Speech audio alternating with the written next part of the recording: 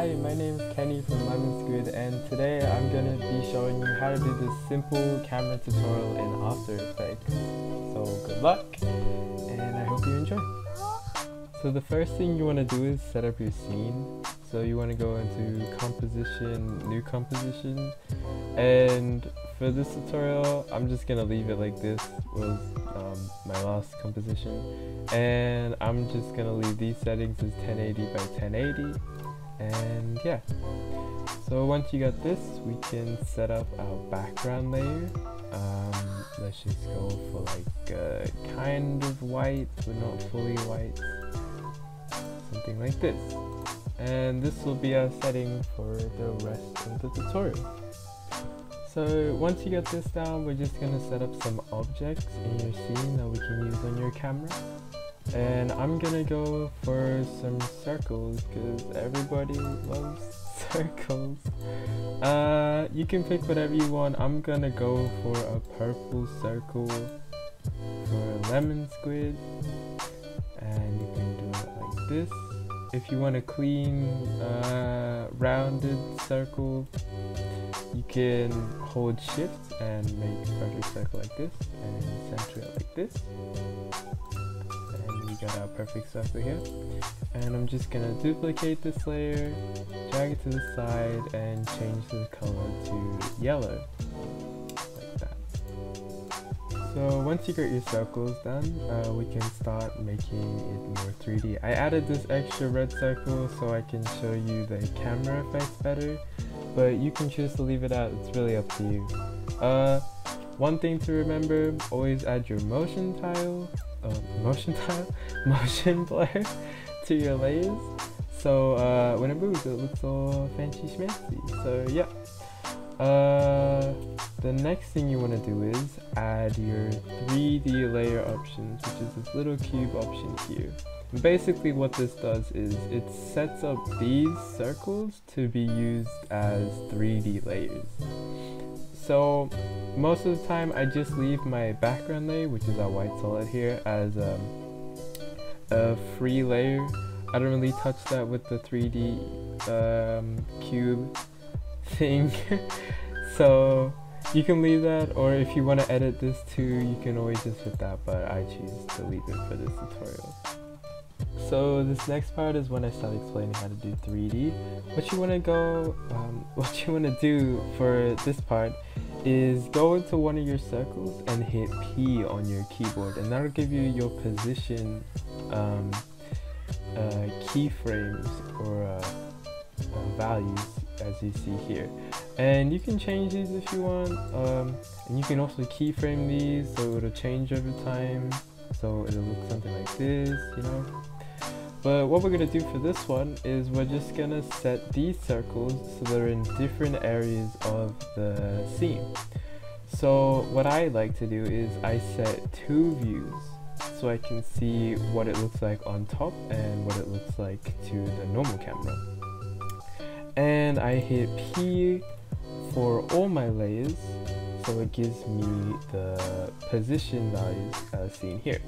Now what we're going to edit is actually the Z value for all your position layers. So when you move the Z value in one of your layers, you can see that it moves back in the scene, and it also shrinks down your circle. So you can move these back or forward, closer or further away. It really does depend on you. For this one, I'm gonna set one all the way at the back here. I'm gonna put it a little bit further back, and I'm gonna leave one here, and I'm gonna move one forward. And I'm just gonna move this one up and this one down. You can actually do that by moving these keyframes, the X and Y keyframes, if you wanted to. So I'm gonna move this one up, this one goes down, and yep. So this is pretty much what we have so far. And what we're gonna do is we're gonna have our camera make these circles move in different motions, so it looks more intricate and gives it more depth. So once we have our circles done, we can finally add our new camera. Now there is a shortcut way to do this, but for easier understanding for newer users of After Effects, I'm just going to show you here. You can go up to Layer, New, and you can hit Camera, or you can right click on an empty area in your position and then hit New Camera, and see here. And what I want you to do is copy the settings as you see here. These settings are really important if you want to have a very detailed look in your camera. I'm just going to call this Cam 1. You really don't have to name it, it's just up to preference if you need to. So once you get our camera down, this gives us a little idea of what we're working with. So you see this is our kind of camera starting point, and the objects will usually stay within the camera range. You notice how when I added the camera, this circle and this circle and this circle all change their positions in perspective to the camera. Now you can always change this. You can always go back into your shapes and move your circles like forward and back and across the screen, making them smaller or bigger. I'm just gonna leave my shapes like this because I like the way they are. And yes, so we've got our circles prepared. The next thing that we want to look at is your options for your camera. So if you click on the drop down arrow on your cam layer and you click on camera options, this gives you a whole variety of options you can mess with. But pretty much the only ones you want to focus on for this tutorial are your focus distance, which changes your focus distance of your camera as shown here, and your aperture. I'm not sure if I say that right, but I call it aperture. Yeah, just this point and this point. That's all I'll be focusing on this. You can really change a lot here. Your zoom distance changes your basically just your zoom distance as seen here, but I'm gonna show you an easier way of doing that instead of using these to keyframe. So I'm gonna keep these settings as is. I would suggest changing these to your focus distance and your AP. I'm just gonna call it AP because I know I'm pronouncing it terribly, but I'm gonna leave them as they are for this tutorial. So the next thing you want to do is set up a null layer that's on your camera. You can do this by going into Layer, New, and hitting Null Object here, or you can just hit a P or S or whatever opens up a keyframe or a keyframing option here and hit New and Null. So now that you've got your null, just remember that you need to have your 3D layer option here or you won't be able to do any 3D animating, and you want to link your camera to your 3D null as so. So once you got this, it's pretty much complete. All you want to know is you can separate your separate your dimensions here and pretty much edit it any way you like. Now notice when I change the position of the null object here, the circles don't move in uniform. They kind of move in different areas of the screen by themselves. But it does give that little depth to it, so it gives that little cool appeal that a lot of editors want. So to keyframe this, it's pretty simple. You can just go into your positions, hit one keyframe one place and move it across to another place as so. So we get that little movement here. I'm gonna just move this keyframe off the screen. Whoops. You can hold shift to move it faster or slower. No, not slower, faster. And yeah, so you want to hit F9 to easy ease. That's what I did here. Sorry if I didn't clarify that. You can also go into here, keyframe assist, and go easy ease. And you want to go click on one of your keyframes and click on the graph section. And if you understand graphic, that's great. Basically what I'm trying to do is have the solids or the objects come in really fast. So I'm gonna move this keyframe so it's arching down.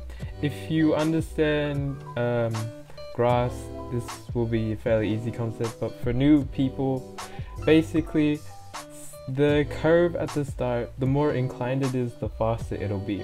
So if I have the graph like this, it'll be more sped up at the end of the transition, and if I have the graph like this, it'll be more sped up at the start of the transition. So if my computer will load this, you can see that the objects just come into the scene both at different distances to the camera, and it gives it that cool appeal. Now you can also change your zoom distance, as I mentioned in the camera before. What you want to do is hit your Z option, which is what we use to edit these circle sphere kind of things, and we can change this. So what I want to do is have the objects come towards me or towards the camera. So I'm gonna boost this up so it's like this, so it comes in and it exits by zooming into the camera. So what we're gonna do is easy ease this again, and since we wanted to speed up at the end, as I mentioned before, you want to have the curve at the end of your transition like this. And there we go. So we're gonna have a slide in and a zoom in. Now a lot of people like to have a lot of depth, some people like to have a little depth. It really depends on the kind of edit you want to have, but usually you want to have a lot of depth. The tutorial that I showed here doesn't really have a lot of depth, but you can extend these objects if you wanted to this object being way further out here, or this blue purpley circle being way closer. So it's really up to you. Now that I've described how to change the focal distance and your positions, adding depth and all that stuff, I just want to give a brief explanation of a shake you can do here. It's completely optional, so you don't have to do it, but if you want a small shake in your vertical axes, or any of these axes to be honest, you can always just use a bounce expression. So what I do is hit Y on my keyframes here, and I drag this over like 1 or 2 spaces. I'm just gonna move it 2, and then I add another keyframe right here and move it either a little down or a little up. It's up to you there. And then what I do is I click my first keyframe on the layer here and hit Control Shift F9. Now I'm not sure what it is for Mac users, but I'm pretty sure if you're a Mac user that's comfortable with After Effects, you'll know what that means. But basically it sets up a keyframe like this. Don't ask me what it is, because I honestly don't know. It's just something that I picked up. So we have this weird looking bump at the start of our frame. But what we're gonna do is we're gonna add an expression to this so it'll smooth it out. So hitting Alt on your keyboard and clicking left clicking on the stopwatch, it opens up this expression area that you can add in. I will chuck in a preset expression that I use or that I have in my folders. I'm gonna leave a link to that in the description that you can all snag. And basically what this does is gives it that cool little bouncy shake that you see. And one last thing that I want to add on is, if you want that even better look, you can always go into effects and presets. Give my computer some time, it lags out a lot. But what we're gonna do is we're gonna add a drop shadow. Oh, it lagged out. Give me a second. So in that brief moment of chaos, I added some drop shadows to my objects as seen here. You can copy my shadows as seen here. Usually I have one drop shadow that goes one way that's more defined, and one drop shadow that goes in the opposite direction that just has increased distance and softness, so it gives it more depth. So after you've done all this, you should pretty much have your complete transition as shown here, and the changing focus points. And that's pretty much your transition done. you can really adapt this to a lot of things. I will probably pop up some examples of how people have used this, as seen here. I'm not sure if I add this, but yes. But yeah, you can pretty much add this to a lot of things and make your edits super cool.